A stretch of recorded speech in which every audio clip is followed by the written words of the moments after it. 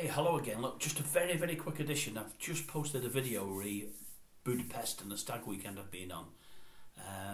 There is one other thing to add, and I cannot believe I've forgotten it. But what I do when I do these videos, it's all ad hoc. It's just all off the hoof. I don't script things. I decide on a subject and I just talk. Because as you may have noted previously, I'm pretty good at talking. Maybe what I've got to say isn't pretty good, but I'm pretty good at talking. And by the way, I'm making a conscientious, I think that's the right word, decision to try to slow down, because the previous video, Budapest, I've just watched it, and again, I'm going at 100 miles an hour, but I tend to. I don't mean to do that, but I tend to in normal circumstances. But with these videos, I know you shouldn't make them too long because people have a shorter attention span. So I try to fit more in the video. So weirdly, I'm trying to fit more in.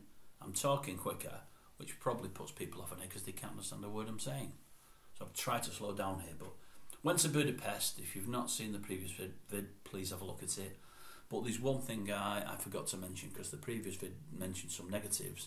There's one massive positive, and I cannot believe I've forgotten it. But as I say, I don't script it, so it's only when I close down the last video I realise I've not mentioned this.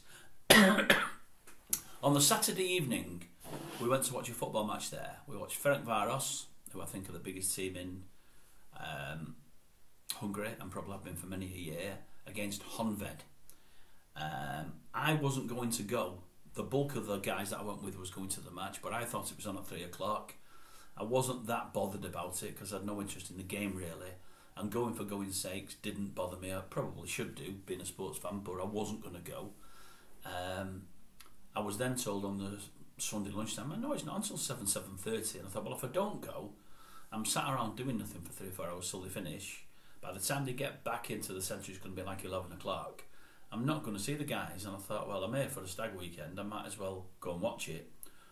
Went to the game, and this video is just really one, probably 3 or 4 minute thing to raise my hat, although I don't have a hat on, to both sets of fans, but mainly the fans of Honved. The reason I say that is we got in the stadium probably 3 minutes after the game started. The rest of the guys were in there. We struggled to get a taxi. We got in there 3 minutes late. As we're approaching the stadium, I said to my lad, this is going to be good. I said, the stadium looks fantastic outside. I said, listen to that noise. I said, I wouldn't have thought it'd be a full stadium at this moment in time, not when it's on TV, and not the way stadiums tend to fill up around most of the world at the moment. I said, but God, that's loud. And there was a lot of smoke coming from the stadium, so they'd obviously been setting off flares and what have you. My God, we went in there. I mean, I don't know if it was in a special area, but we're going through this. We went through a patio to start with. I've never gone to a football match and gone through a patio door. We're going up stairwells, and they're all well painted and lovely doors and fire doors. And I'm saying to my lad, this is a lovely place. Even the guts of the stadium before we get into it is brilliant. As we get to the top of the stairs, there's a bar to the left. There's no one at the bar because they're all watching the football.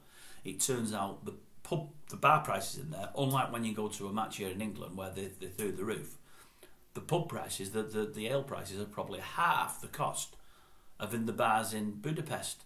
So you go to a football stadium and you're getting your beer for half the price, which baffled me. I couldn't believe it. We walked into the stadium. Oh my God. Is it cacophony? Is that the right word, of noise? We actually are probably near the corner flag. And next to us are the away supporters from Honved. There's probably about 500 of them there. I would suggest 500 to 600. Their part is probably pretty full. They've got the netting up there in the corner so they can't throw anything onto the pitch. And to say they're vocal is an absolute understatement.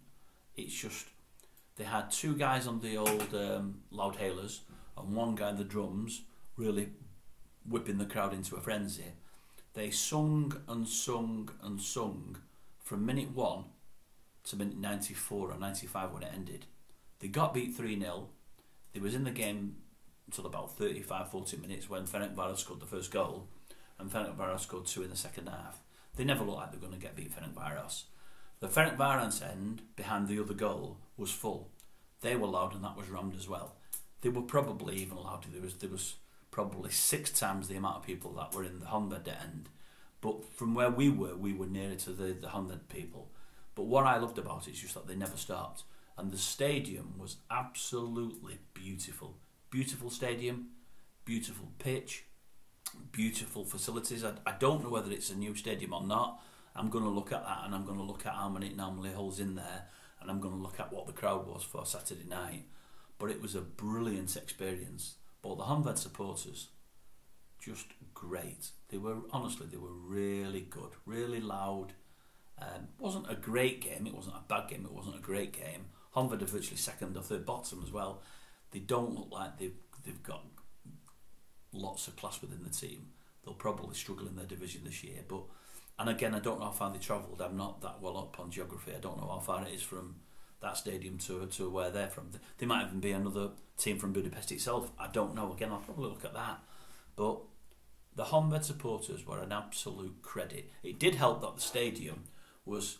I'm used to sort of the double and treble tier stadiums, and I like Old Trafford and places like that. This stadium was nice size, but it was only sort of the one tier, so that probably helped. And there's a bit of a roof going over the corner where they were, so it probably kept all the noise in. But the volume and the intensity and the non-stopness of it, not that there's such a phrase as non-stopness, but I've used it, was just brilliant. It was just remarkable. It was probably the high spot of my weekend, and considering I wasn't going to go there, I was over the moon that I did. So for the last time, Honved, well done. You can be proud of your fans.